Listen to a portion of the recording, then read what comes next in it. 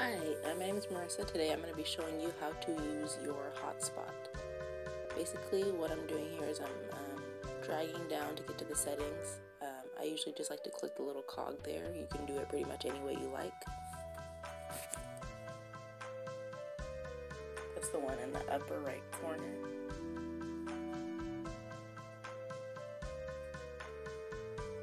So now that we're in settings, we're going to go to network and internet.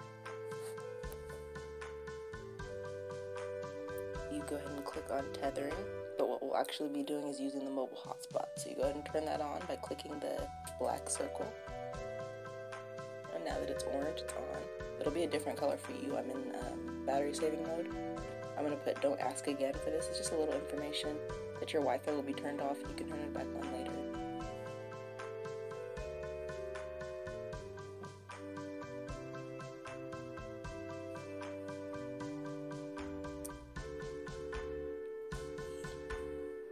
Don't ask again, there we go.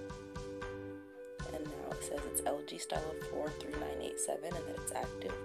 So what you would do on another device is you would log into that one and then you would enter the password. I'm going to show you how to do all of that in a different video, but I will show you where the password is and how to change your own password. So this is more from the perspective of people who have Hotspot.